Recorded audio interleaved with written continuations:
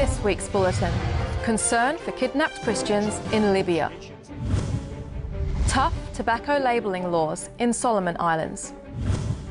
And New York Adventists bring police and the community together.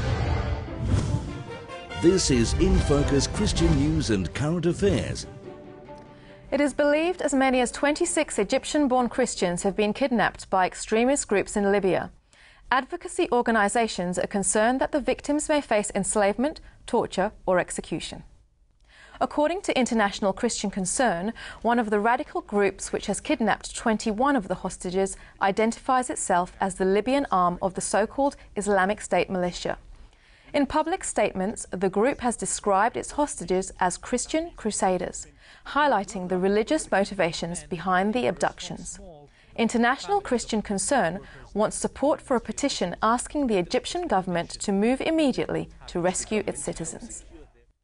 From the 1st of January this year, tobacco packaging in the Pacific Island nation of Solomon Islands is required by law to display large graphic health warnings. According to the ABC, the Australian-style regulations are considered to be the toughest among the South Pacific. The change hasn't come without a struggle. The nation's leaders have been debating and negotiating the issue since 2007, with tobacco manufacturers being accused of interfering in the process.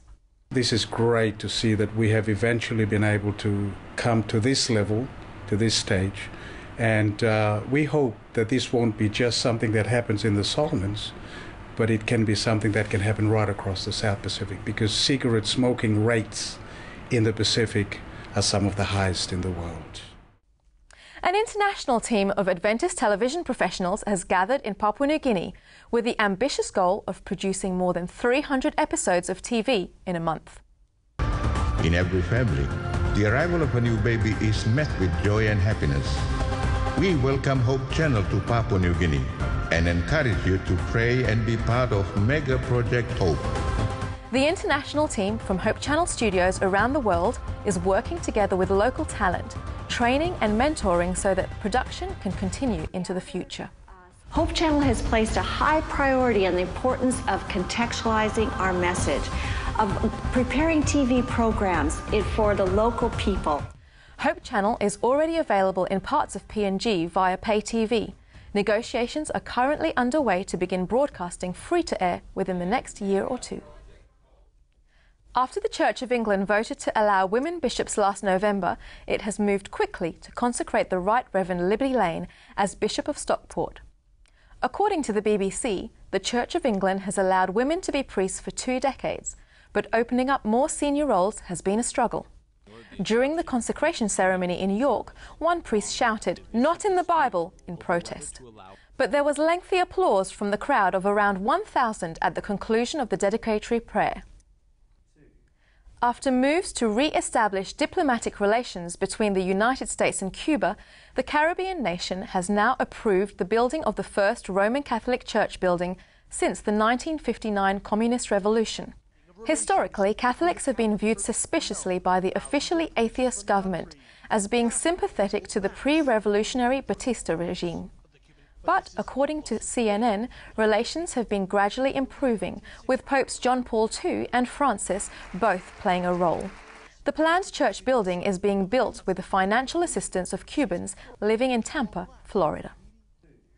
Adventists in New York have organised a church service focusing on hope and healing after a series of fatal encounters between police and members of the African American community last year.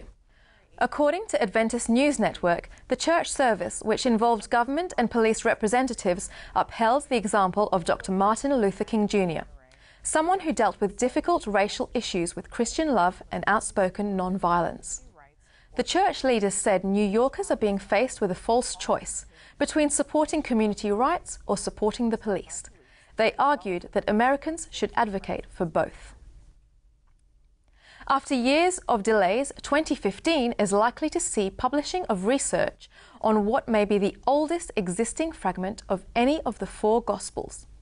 According to Life Science, the fragment of the Gospel of Mark is among hundreds of papyrus pieces used by ancient Egyptians to make papier-mâché masks placed over the faces of mummies. Researchers are so far keeping mum about the exact words written on the papyrus fragment, and even before their results have been published, there has been controversy about the dating methods used. The fragment of the Gospel of Mark may date back to before the year AD 90. As an uneducated shepherd boy in rural Ethiopia, Adu Werku could never have dreamt that he would one day be attending the opening ceremony of a high school named in his honour.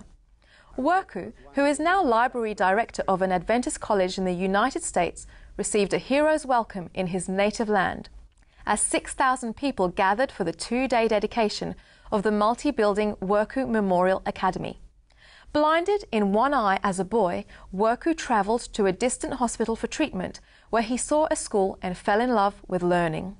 He struggled to pay for his education until a Seventh-day Adventist missionary couple he met agreed to sponsor him. He's since earned 2 master's degrees and an honorary doctorate. Werku raised $600,000 American for the school, which will have its first graduation of students later this year. And speaking of generous donations, St. Vincent de Paul volunteers in Melbourne were shocked when they found a large amount of cash while they were sorting through donated clothes. According to the ABC, the undisclosed amount of money is a very large sum and was found in the pockets of 4 men's jackets. The Catholic charity wants to be sure that the money, which may represent someone's life savings, wasn't left in the jackets accidentally. They've asked the police to help with tracking down the possibly unwitting donor. That's the news for this week. Goodbye and thanks for watching.